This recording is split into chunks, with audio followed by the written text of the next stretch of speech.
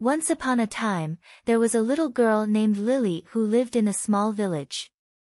She was a kind and caring girl who loved animals. One day, Lily was walking home from school when she saw a group of children teasing a small kitten.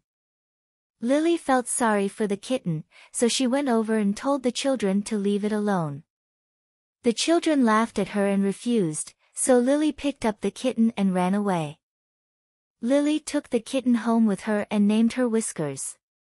She fed Whiskers milk and gave her a warm bed to sleep in. Whiskers was very grateful to Lily for saving her. The next day, Lily took Whiskers to the park to play. They had a lot of fun playing together. Lily was so happy to have Whiskers as her friend. One day, Lily and Whiskers were walking in the forest when they came across a big, mean dog. The dog growled at them and started to chase them. Lily was scared, but Whiskers was not. She hissed at the dog and scratched it on the nose. The dog was so surprised that it ran away. Lily was very grateful to Whiskers for saving her life. She hugged Whiskers and said, "Thank you for saving me, Whiskers.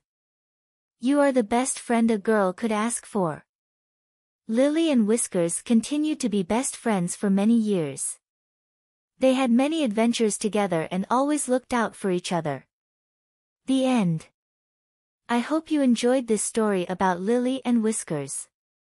It is a reminder that we should always be kind to animals, and that they can be our best friends.